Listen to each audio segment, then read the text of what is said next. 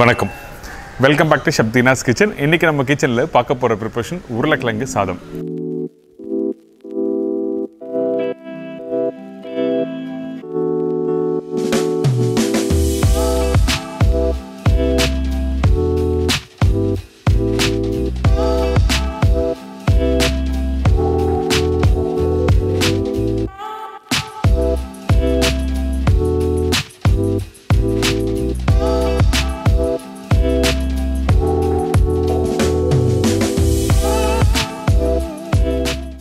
உருளைக்கிழங்கு சாதம் சொன்னால் எல்லாருக்கும் ரொம்ப பிடிக்கும். ஆனால் அந்த உருளைக்கிழங்கு சாதம் நிறைய பேர் பாயில் பண்ணி அப்படியே அந்த சாதத்தோடு போட்டு மிக்ஸ் பண்ணாங்க. அப்படி பண்ண வேண்டாம்.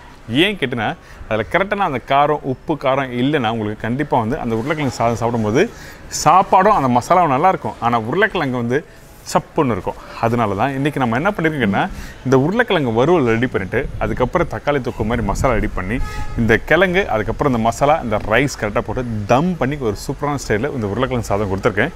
ட்ரை பண்ணி பாருங்கள். வெஜிடபிள் பிரியாணி தான் இந்த மாதிரி பண்ண முடியுமா அப்படி கேட்டிங்கன்னா அதுக்கு பதிலாக இந்த மாதிரி ப்ரிப்பரேஷன் நீங்கள் வீட்டில் ட்ரை பண்ணி பார்க்கலாம்.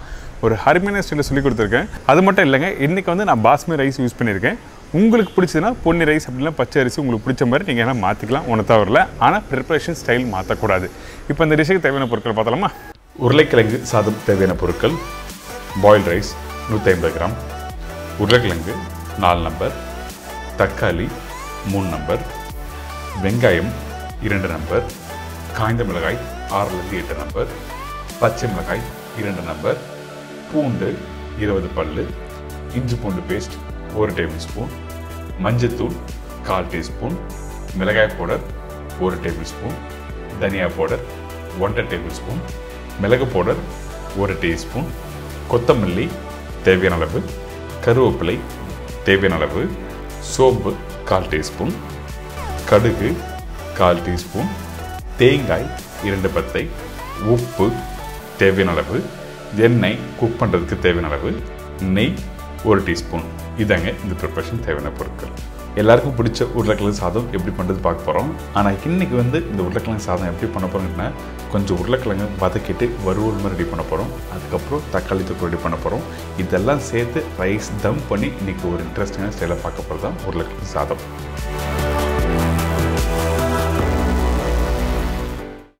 ஃபஸ்ட்டு மண்சட்டியில் வந்து கொஞ்சம் எண்ணெய் போட்டிருக்கேன். அதுக்கு பிறகு கடுகு,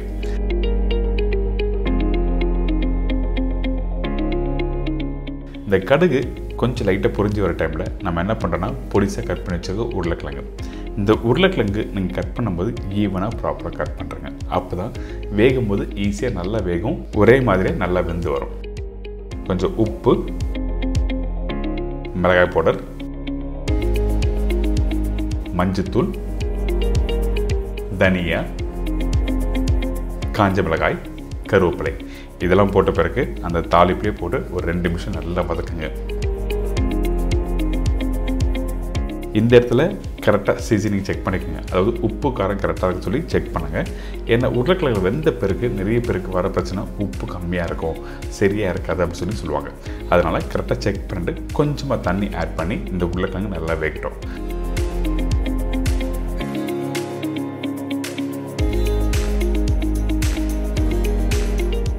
இப்போ இந்த உருளைக்கிழங்கு ரெடி ஆகிடுச்சு.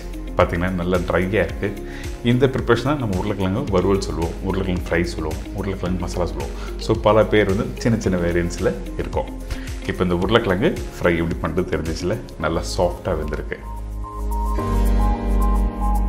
இதுக்கப்புறம் கொஞ்சமாக கொத்தமல்லி போட்டு மிக்ஸ் பண்ணி இதை அப்படியே எடுத்து ஒரு பவுலில் மாற்றி வச்சுருங்க.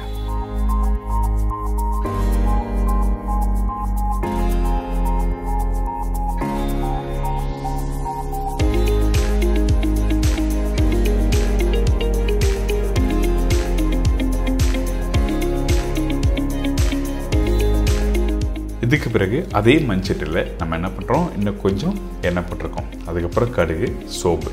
இந்த இடத்துல சோம்பு கொஞ்சம் அதிகமாக யூஸ் பண்ணியிருப்பேன், கடுகு கம்மியாக போட்டிருப்பேன். இதுக்கப்புறம் பூண்டு, அதுக்கப்புறம் காஞ்ச மிளகாய், பச்சை மிளகாய், கருவேப்பிலை இதெல்லாம் போட்ட பிறகு அடுப்பை நல்லா மீடியமான ஃப்ளேமில் வச்சுருங்க. பூண்டு காஞ்ச மிளகாய் நல்லா வதக்க போகிறோம். அதாவது பூண்டு வந்து ஒரு 60% நல்லா வதங்கிடணும், காஞ்ச மிளகாவும் நல்லா வதங்கும். காஞ்ச மிளகாய் நீங்கள் போடும்போது விதை எடுத்த காஞ்ச மிளகாய் போடுங்க. அப்படியே போட்டிங்கன்னா காரம் அதிகம் இருக்கும். இதுக்கப்புறம் வெங்காயம் போட்டிருக்கேன்.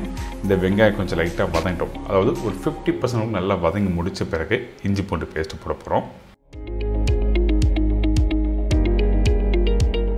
இந்த இஞ்சி பூண்டு பேஸ்ட் போட்ட பிறகு ஒரு நிமிஷம் நல்லா வதக்குங்க. அந்த இஞ்சி பூண்டு பேஸ்ட்டை வதங்க வாசனை நல்லா சூப்பராக வரும்.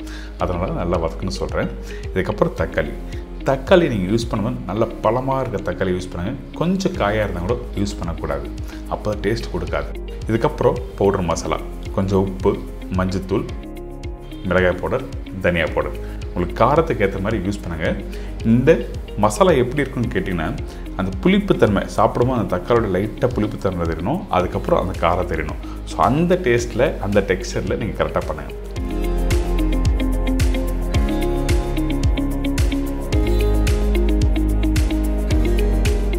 இதுக்கப்புறம் நம்ம என்ன பண்ண போகிறோம்னா, கொஞ்சம் தேங்காய் பால், 2 பத்து தேங்காய் சொன்னோம் பார்த்தீங்களா, அதில் கொஞ்சமாக தண்ணி ஆட் பண்ணி பால் எடுத்திருக்கேன். பேஸ்ட் யூஸ் பண்ணல. பேஸ்ட் யூஸ் பண்ணால் டெக்ஸ்சர் மாறும், ரைஸ் ஒன்றோட ஒன்று ஒட்ட ஆரம்பிக்கும். அதனால் வெறும் பால் போட்டு ஒரு 5 நிமிஷம் குக் பண்ணணும். எதுக்காக இந்த பால் யூஸ் பண்ணுறேன்னா, அந்த வெங்காயம் தக்காளியை கொஞ்சம் லைட்டாக அந்த ஒரு மாய்ஸ்டர், ஒரு ஸ்மூத்தான ஒரு டேஸ்ட் கொடுக்கும். இந்த தொக்கு ரெடி ஆகிடுச்சு. இந்த தொக்கு எடுத்து அப்படியே இன்னொரு பவுலில் கொஞ்சம் எடுத்து வச்சுருங்க. இதுக்கப்புறம் நம்ம என்ன பண்ண போகிறோம்னா, தம் போட போகிறோம். அந்த மசாலா, அதுக்கப்புறம் உருளைக்கிழங்கு, இதுக்கப்புறம் லைட்டாக மிளகுத்தூள் யூஸ் பண்ணும்போது அதிகமாக போட்டக்கூடாது, மைல்டாக தான் போடணும், சரிங்களா? கொத்தமல்லி போட்ட பிறகு வேக வச்ச சாதம். இந்த ரைஸ் வேக வைக்கும் போது நீங்கள் என்ன பண்ணணும்னு கேட்டிங்கன்னா, பர்டிகுலராக உப்பு போட்டு பாயில் பண்ணுங்கள். பாஸ்மதி ரைஸ் யூஸ் பண்ணும்போது, இதே பொன்னி ரைஸ் யூஸ் பண்ணுன்னா நீங்கள் அப்படியே பாயில் பண்ணி மிக்ஸ் பண்ணலாம். உங்களுக்கு பிடிச்சா பொன்னி ரைஸ் யூஸ் பண்ணலாம், அப்படிலாம் பச்சை அரிசி யூஸ் பண்ணலாம். நான் இந்த ப்ரிப்பரேஷன் பாஸ்மதி யூஸ் பண்ணியிருக்கேன். இப்போ ஃபஸ்ட்டு லேயர் எப்படி நம்ம செட் பண்ணமோ அதே மாதிரி ஸ்டெப் பை ஸ்டெப்பாக நீங்கள் லேயர் செட் பண்ணுங்கள். அதே டைமில் மறந்துடாதீங்க, மிளகுத்தூள் அதிகமாக போட்டால் டேஸ்ட் மாறும்.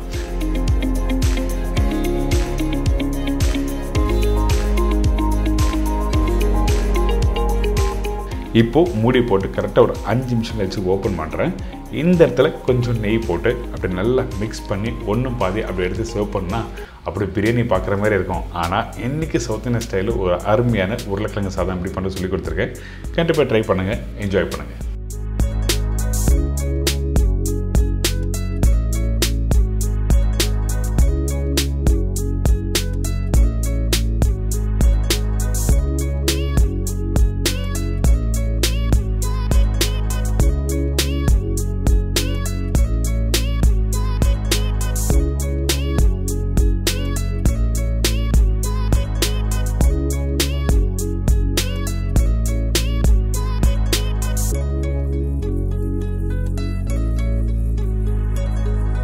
இப்போ இந்த சாதம் எப்படி பண்ணுறது தெரிஞ்சிருக்கோம்ல, கண்டிப்பாக ட்ரை பண்ணி பாருங்கள். 1 part ஸ்டைலில் தான் உங்களுக்கு சொல்லி கொடுத்துருக்கேன்.